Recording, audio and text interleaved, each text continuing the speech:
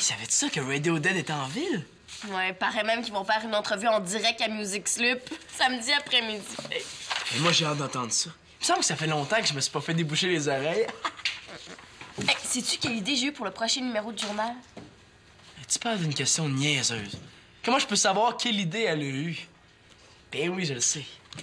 Hein? Ben non, je le sais pas, tu sais. Niaiseux, me semblait aussi. Je me suis dit qu'on pourrait téléporter chez Gastro dans les années 80. Pourquoi les années 80? Parce que c'est le temps où nos parents avaient notre âge. On pourrait mettre plein de détails historiques là, de quand ils étaient jeunes. Préhistorique, tu veux dire? Il paraît que dans ce temps-là, il y avait même pas d'Internet ni de jeux vidéo. Ni de télécouleur. Mais là, exagère pas, hein? Ah, ils pourraient faire du patin, là. Tu sais, les patins qu'il y avait dans ce temps-là. Et ça, c'était ridicule. 2 roues en avant, 2 en arrière, comme celle d'une auto.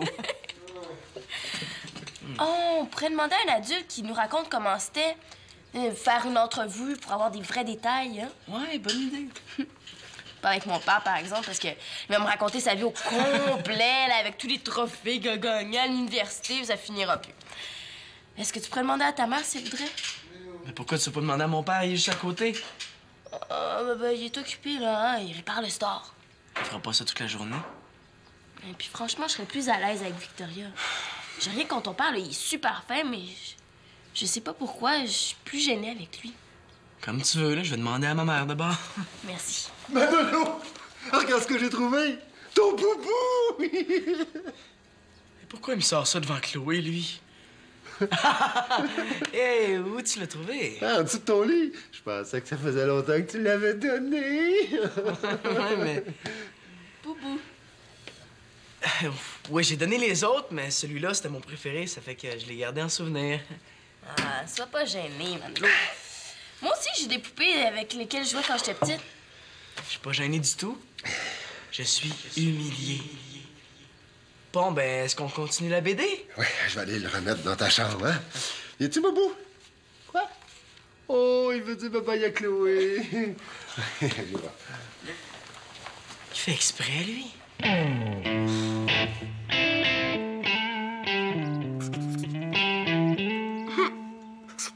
Pénélope, une chauve-souris, là, c'est un mammifère, pas un oiseau.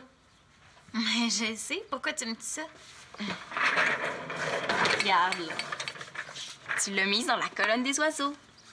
Ah, ouais, c'est vrai. Mais c'est parce que je pensais à autre chose. Ouh, comment il s'appelle? Guillermo. Hein? Mon oncle Guillermo. Ah, OK, oui, ben oui, ton parrain. Mais pourquoi tu penses à lui? Est-ce qu'il est malade? Non, mais j'aimerais presque ça. Oh non, c'est pas ça que je veux dire. C'est parce qu'il m'a invité à faire un tour de planeur avec lui samedi après-midi. Puis mes parents y ont dit oui. Hey, mais c'est super, ça! Ben, pour toi, c'est pas toi qui vas te retrouver à 3000 mètres d'altitude dans un avion pas de moteur. Oui, mais là, je suis sûre que ton parrain t'inviterait pas, là, si c'était pas sécuritaire. Mais je le sais, mais j'ai peur quand même. Mais voyons, Pénélope, tu peux pas laisser passer une chance pareille. Moi, en tout cas, si on me proposait quelque chose comme ça, là, j'hésiterais pas une seconde. Tu irais? Ben oui. Ouais, ben, je vais essayer de me convaincre que c'est pas dangereux. Bon, ben moi, après mes devoirs, je vais aller faire un tour au centre des loisirs. Vas-tu venir me rejoindre? Ouais. Ah, Pénélope, tu sais, quand tu vas finir ton devoir d'écologie, là, oublie pas qu'une baleine, c'est pas un oiseau non plus. Oh. Arrête! Pourquoi tu l'appelles pas tout de suite, ta mère? Attends, j'ai presque fini. Je peux composer pour toi si tu veux, hein? 2 secondes, j'ai dit. 1, 2. Ça sonne. Oui, allô? Maman? Oui, c'est Manolo. Excusez-moi, Madame Blanchard, je me suis trompé de numéro. T'as composé le numéro de Karine.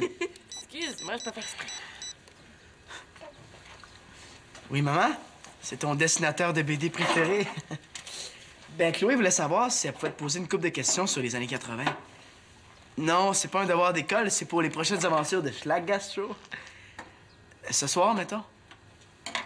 OK, ben, tant pis. Merci quand même. Ça tombe mal, ce soir, c'est son cours d'aquaforme. Chloé, Si tu veux, moi, je peux répondre à tes questions. Je veux dire, j'étais là dans les années 80, hein? Oui!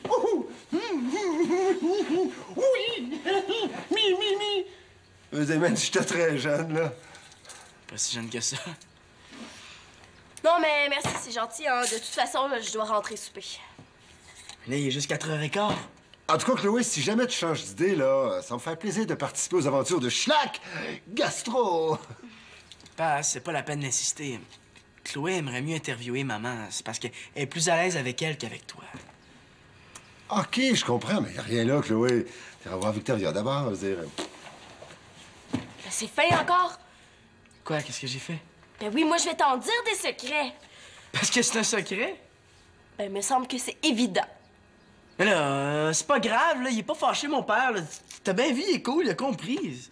Je sais bien qu'il est pas fâché, mais un secret, c'est un secret. T'as pas d'affaire à le répéter. Puis surtout pas à ton père, là. T'imagines comment je vais me sentir mal quand je vais le voir. C'est vrai que c'est pas ce qui va la mettre la plus à l'aise, hein. Je suis désolé, je voulais juste t'aider, moi, là. Aimerais-tu ça, toi, que je dise à tout le monde que tu dors encore avec un toutou? Écoute, est-ce que c'est une menace, ça? Chloé, tu me feras pas ça, là.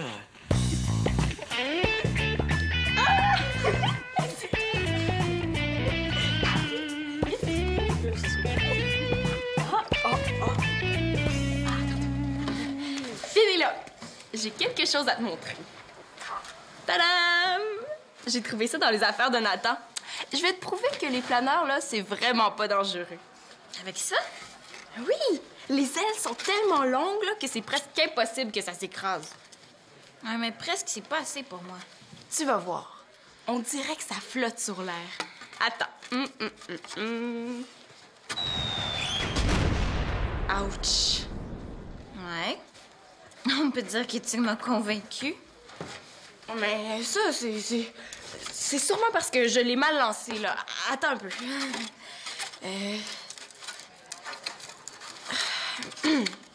OK. Attention.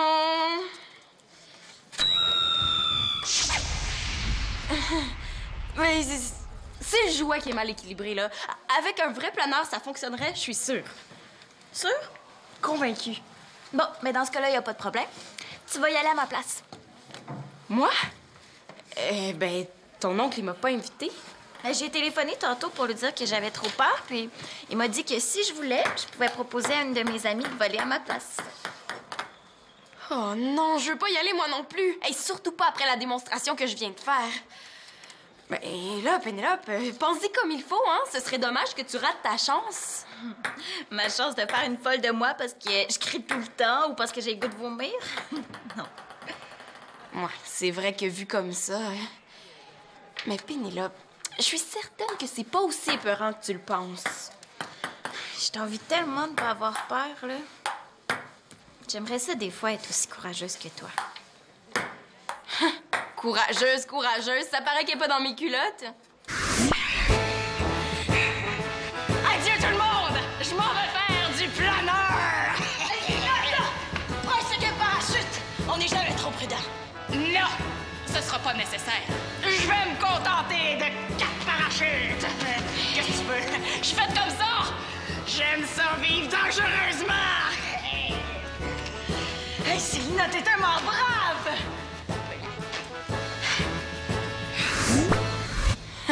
Plus brave que ça, tu meurs, hein? De peur.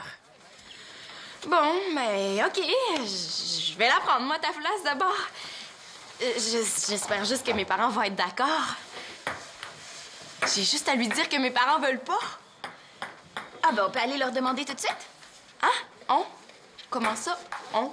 Ben, je vais y aller avec toi. Comme ça, je vais pouvoir leur dire à quel point mon oncle est professionnel et sérieux et prudent. Ben, ça, je peux tout leur dire ça moi-même, hein? Non, mais c'est mieux si c'est moi qui le dis. Parce que si c'est toi, ils vont penser que tu dis ça juste pour les convaincre. Bon, ben, on va chez ta mère ou chez ton père en premier? Hey, mes parents sont assez fous pour accepter, là. Il faut que je trouve une solution, puis vite.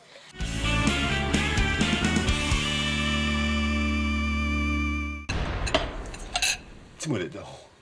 Non, j'aime mieux attendre que maman soit revenue, là. J'ai pas envie de le répéter 2 fois. OK, juste un petit indice. Non. Pénélope, toi qui c'est raisonnable. Moi, je m'en vais pas. Si elle pouvait pas s'en mêler, là, au point de s'en retourner chez elle, ce serait encore mieux. OK, je vais t'en donner un indice. J'ai besoin d'une permission pour faire quelque chose d'extraordinairement excitant. Ouais, vraiment extraordinairement excitant. Mais là, arrêtez, vous m'intriguez encore plus. Mais toi, Pénélope, hein, t'es pas obligée de rester, hein. Si tu veux, tu peux t'en retourner parce que ma mère va peut-être arriver dans une demi-heure ou même 1 heure. De toute façon, je suis sûre que mes parents vont être d'accord. Pas sûr, pas sûr. Ouais, ben c'est vrai qu'il me reste encore pas mal de devoirs à faire. OK, bon, ben, ton manteau est dans ma chambre, hein?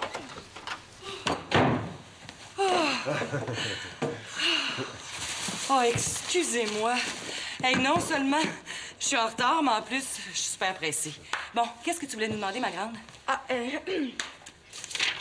J'ai besoin que vous signiez ça. Signé quoi? C'est une autorisation parentale pour me permettre de faire un tour de planeur avec l'oncle de Pénélope. Ben voyons donc, c'est bien trop dangereux. Wow, c'est extraordinaire! Ben voyons, Denis, il y a même pas de moteur là-dedans, là. Ça peut s'écraser. Vas-y, maman, fais-lui peur. Ça s'écrasera pas si c'est fait pour voler. Écoute, Victoria, on peut pas empêcher notre fille d'accepter une proposition aussi extraordinairement excitante. C'est vrai, hein? Mon oncle, il proposera peut-être pas une deuxième fois. Ah! Puis toi, est-ce que tu y vas? Non, j'ai trop peur. Ah, bon. Mais Sélina, elle a pas peur. Puis elle aimerait vraiment ça y aller, hein, Sélina? Oh oui, hein? Imagine, voler dans le ciel, dans le silence le plus complet, là. Juste y penser, ça me donne mal au ventre. Victoria, écoute, je connais personne qui s'est écrasé en planeur. Ben non, mais c'est normal, tu connais personne qui en fait. Ah ben, il y a mon oncle. Puis lui, il est jamais tombé. Tu vois? Bon, ben donne-moi là ta feuille, là. Yes! Avant que je change d'idée. Merci, maman, c'est super. Comment je vais faire pour plus y aller maintenant? Qu'est-ce qu'il y a? T'as pas l'air contente? Mais pour une fois que je joue au ping-pong, on dirait que tout le quartier s'est inscrit. Mais si tu veux, je peux te laisser ma place. Là. J'étais supposé jouer avec Sélina. Tu serais pas devenu un peu têteux par hasard? Comment ça, têteux? Je suis sûre que tu fais ça juste pour te faire pardonner ta gaffe de tantôt. Elle va quand même pas me reprocher d'essayer d'être fin. Pas du tout, là. C'est juste que moi, j'ai pas le goût de jouer, puis toi, ça te tente. Qu'est-ce que t'en sais? Mais là, tu veux jouer au ping-pong ou non? C'est donc bien compliqué être fin. OK, je vais la prendre ta place, mais considère-toi pas pardonné pour autant. Ben non. Salut! Salut, hey, on va jouer ensemble. Manolo m'a laissé sa place. Oh! Il est pas bien? À moins qu'il y ait quelque chose à se faire pardonner. Mais, bonne réponse! Il a pas l'air de très bonne humeur, en tout cas. On dirait même qu'il fait la baboune. Oui, puis quand Manolo fait la baboune, là, c'est pas juste une petite baboune, c'est une super baboune. Qu'est-ce qu'elle dit, Chloé Mongeau? On dirait même qu'il fait la baboune. Baboune, baboune, bouboune, bouboune, boubou, boubou, boubou, boubou, boubou. Je le savais. Il a parlé de boubou. En tout cas, Manolo, je voulais te dire que moi, je rirais pas de toi, même si tu dors encore avec Boubou. Hein? Même toi, t'es au courant? Ben oui. Chloé l'a dit à Sélina, qui l'a dit à Karine, qui l'a dit à Marianne, qui l'a dit à Annabelle, qui l'a dit à Madame Doucette, qui l'a dit à la réunion des présidents de classe. À la réunion des présidents de classe? Ben oui, une chance que Madame Doucette a pensé à le dire, sinon j'aurais été la seule à pas le savoir. Oh non, toute l'école va me niaiser. Ben un peu, oui. Mais moi, je ris pas de toi, en tout cas, hein? Même que je t'ai apporté un petit cadeau, pour te consoler. Regarde. Bravo! Il faut que je règle ça avant que ça se répande jusqu'à Alexis. Chloé, t'es vraiment pas correct d'avoir parlé de Boubou à Sélina. Boubou? C'est qui ça, Boubou? C'est, Je pense que je viens moi-même de me mettre les pieds dans les plats, hein? c'est un nouveau personnage pour notre BD. Hein, Manolo? Ah ouais? Puis vous faites tout un secret autour de ça? Ben, c'est ton frère, tu sais comment il est, là. Hey! Boubou! Boubou, ben oui, ça, c'est comme ton boubou à toi. Quel, Boubou? Ben, Boubou, tu sais, le toutou que t'avais toujours quand t'étais petit. Ah, Boubou, oui, mais ça n'a rien à voir. T'avais un toutou qui s'appelait Boubou. Oui, mais là, je l'ai plus. Ah non? Est-ce qu'elle va me niaiser longtemps, elle? Vous étiez pas supposés jouer au ping-pong, vous autres? Oh, oui, on y va, on y va. En tout cas, ça va me changer les idées. Les idées de quoi? Depuis que j'ai accepté de faire un tour de planeur avec l'oncle de Pénélope, là, je me vois tout le temps en train de tomber. Je peux y aller à ta place si ça te stresse trop. Ouais, t'es serviable ces temps-ci. Oh oui! C'est une bonne idée, Manolo, là, tu serais super fin. Wow, j'aurais aimé ça être film aussi. Peut-être une autre fois. Ouais. Bon, en attendant, je vais aller chercher les raquettes. Puis c'est quand mon baptême de l'air? Samedi après-midi. Mais là, c'est en même temps que l'entrevue de Radio Dead à Music Sloop. Bah, t'auras juste à l'enregistrer. C'est vrai que pour un tour de planeur, ça vaut la peine. J'ai hâte.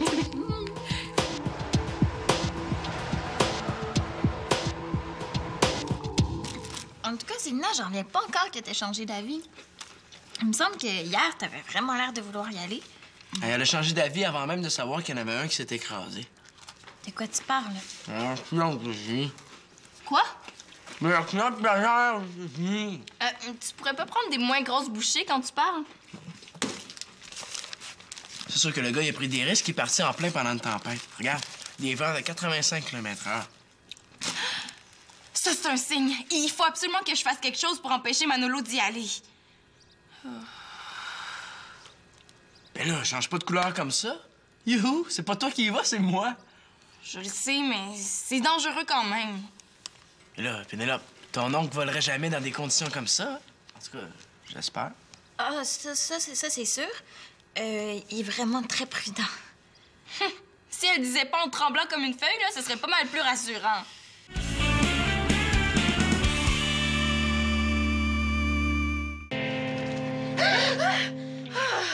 Maman, c'est toi, là, tu m'as fait peur. Excuse-moi, c'était pas mon intention. La prochaine fois, je mettrai une pancarte sur ta porte. Attention, mère au travail. Ah, attends, maman. Regarde, je voulais te montrer ça. Ils ont trouvé des partitions inédites de Schubert. Ah oui? J'espère qu'elle va voir l'article sur l'écrasement de planeur. Maman, lâche Schubert un peu puis pense à ton fils. Hey, Sélina, tu vu ça? Il y a un planeur qui s'est écrasé aux États-Unis. Ah, ouais? Sélina.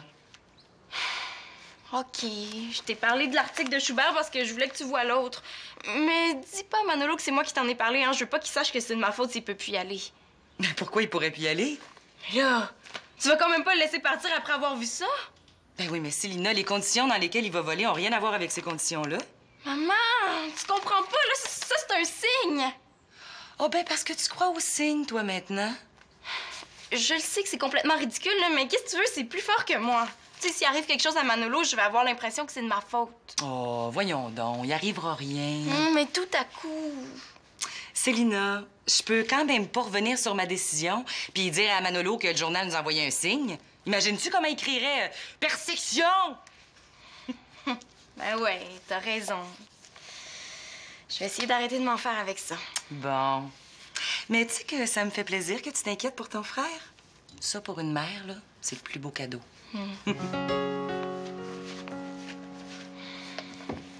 Mais s'il arrive quelque chose à Manolo, là, ça, ce sera pas un beau cadeau. À moins que... Un cadeau! Eh ben oui, c'est pas bête, ça, un cadeau! Alors, si Schlack Gastro est téléporté au début des années 80, la grosse vedette chez le Canadien à ce moment-là, c'est... Guy Lafleur! Oui. Par contre, s'il se retrouve à la fin des années 80, t'es mieux d'y aller avec Patrick Roy. Hey, merci pas. C'était correct? Ouais, c'est parfait. Avec tout ce que je te dis, le Chloé va avoir assez de matière pour écrire 3 histoires. Ouais. C'est quand même dommage qu'elle n'ait pas voulu faire l'entrevue elle-même. Je sais, mais ça va faire pareil. C'est quelque chose que j'ai dit, que j'ai fait? Mais non, t'as rien à te reprocher, t'es cool. Chloé est juste moins à l'aise avec toi qu'avec maman. Maintenant qu'elle sait que je sais qu'elle est gênée, penses-tu qu'elle va être plus ou moins gênée? Pourquoi il change pas de sujet? Je vais encore dire quelque chose qu'il faudrait pas que je dise. Hey, ça sonne! Oh. Oui, allô? Sélina? Ça me dit... Quoi, t'es sûr? Officiel que ça m'intéresse? Hey, merci, bye! Gars. Sélina a réussi à avoir des billets pour assister à l'entrevue du groupe Radiohead samedi après-midi! Dans les studios de Musique Slip? Hey, c'est pas la peine d'avoir des billets pour regarder ça à la télé. J'arrive pas à y croire. Je sais pas quand c'est ton fun, mais c'est pas samedi que tu fais un tour de planeur? C'est vrai. Puis je vais laisser faire le planeur. Le parent de Pénélope va peut-être me l'offrir une autre fois, mais Radiohead, eux autres, sont pas prêts de revenir. Il faut vraiment pas que je rate ça. Est-ce que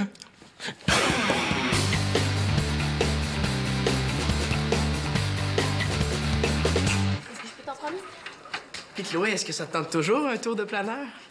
Ah, ben oui, pourquoi? Qu'est-ce que tu dirais si je te laissais ma place? Tu t'es mis à avoir peur, toi aussi? Mais non, mais t'avais tellement l'air de vouloir y aller. Moi, ça me tente, mais pas autant que toi, je pense. Oh, merci, Manolo, t'es tellement fin, là, tu peux pas savoir à quel point t'es fin. Je le sais, mais ça fait toujours plaisir à entendre. En passant, je vais te parler à propos au sujet de... De quoi? J'aimerais ça que tu dises à personne que je dors encore avec Boubou, OK? Ouh, quoi? Tu dors encore avec Boubou? Non, t'as mal entendu, on parlait de Boubou, notre nouveau personnage de BD, hein? Essaye pas, Chloé, mon jeu, là, j'ai très bien entendu. Il te faisait promettre de pas le répéter. Sélina, hein? Eh non, je le dirai pas, je te le jure. Mais il me semblait que tu l'avais donné avec les autres, ce toutou-là. J'ai dû oublier de le mettre dans le sac. Puis il est tellement vieux puis sale que je vais l'acheter. Je te ferai jamais ça, Boubou. En tout cas, Chloé, bel effort pour couvrir mon frère. Ouais, je t'en dois une autre. Excuse-moi encore pour hier, hein? J'ai pas pensé qu'il fallait pas que je le dise à mon père. Oh, qu'est-ce qu'il fallait pas que tu dises à papa? Ah, c'est un secret. Ouais, ça nous en fait des cachotteries, hein? Ben, de toute façon, je pourrais pas encore t'en vouloir après que tu m'aies laissé ta place sur le planeur. Quoi? C'est Chloé qui y va? Oh non, là, je vais avoir peur pour elle maintenant. Puis, as-tu mon billet? Ah, un billet de quoi? Un billet pour assister à l'entrevue de Radiohead à Music Slip. Ah, t'es bien chanceux. Ah, c'est pour ça que tu m'as cédé ta place. Je me disais aussi que tu pouvais pas être aussi généreux. J'aurais pu l'offrir à Alexis, hein? Tu sais. Hey, mais ça veut dire que c'est samedi après-midi, le tour de planeur. Tu savais pas? Mais non, puis je peux pas. Mon père nous amène passer la fin de semaine dans un centre de plein air, Antonin et moi. C'est assez rare qu'on passe du temps tous les trois ensemble. Yes! Chloé ira pas. Ben, au moins, tu vas pouvoir regarder l'entrevue des Radiohead, hein? Ça m'étonnerait qu'il y ait l'atelier là-bas. C'est pas grave. Moi, je vais tout te raconter, je vais être sur place. Comment t'as fait pour avoir le billet? Oh, ben, ça a été facile, là. J'ai juste eu à appeler à la station. Mais j'ai jamais été aussi insistante de toute ma vie. Salut. Manolo, j'ai une mauvaise nouvelle. Ben, mon oncle Guillermo a un empêchement, puis il pourra pas faire le tour de planeur. Donc, ça va être pour une prochaine fois. Oh, ouais? Oh non!